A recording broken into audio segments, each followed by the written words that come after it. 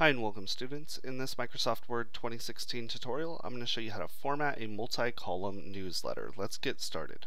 So you'll see that I have a Microsoft Word document here, and you'll see that it is a newsletter setup with a volume number and a date up here at the top, along with the title and a logo. So what I'm going to do is I'm going to format this text below here into a multi-column newsletter. Alright, so the first thing that I like to do whenever I set up a newsletter is I go to the Home tab, Paragraph Group, and I'm going to turn on my paragraph markers.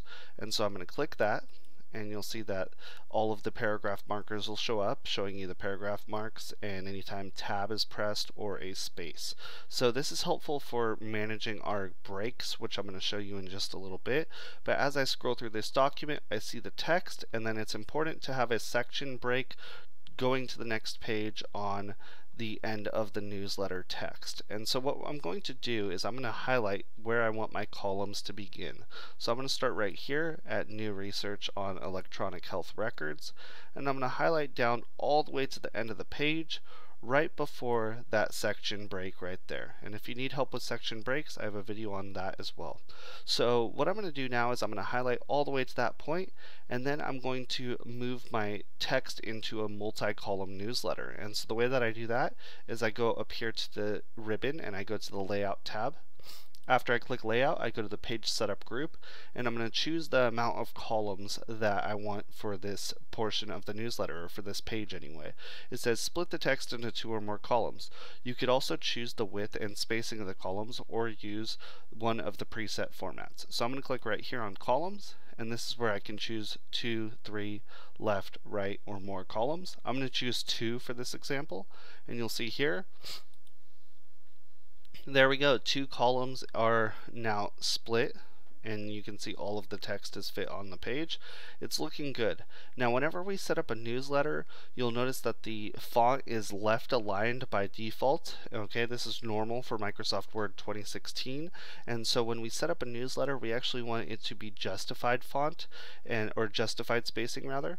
And so that is when the beginning of the words and the end of the words on a line are all aligned. So you'll see that there's a left align already happening, but the right line is very jagged right now. And the way that we fix that is we have to justify our text.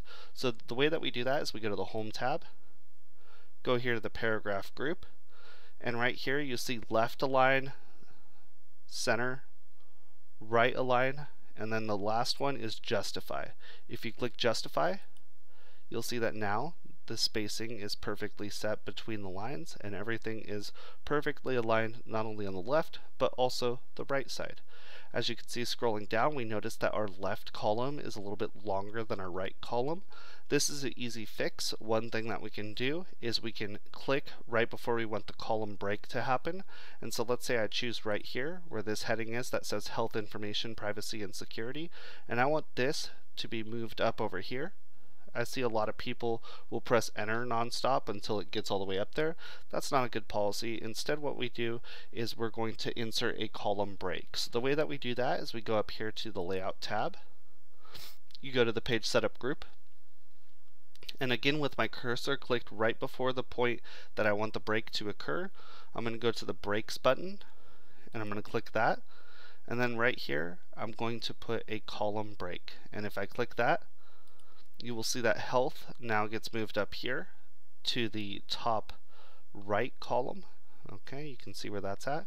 And then down here, you can see the column break. Now, this one is a little bit shorter than this column over here. This would be a good spot for something like a picture. So I could enter in a picture here or something else like that to kind of even out these columns. But overall, it's looking pretty good for that section of our newsletter. Now, again, you can put this on multiple pages at a time, or you can do each page individually. It's really up to you, but that's how you set up different columns on your Word documents for a newsletter in this case, but you could really do it for anything that you would need columns for.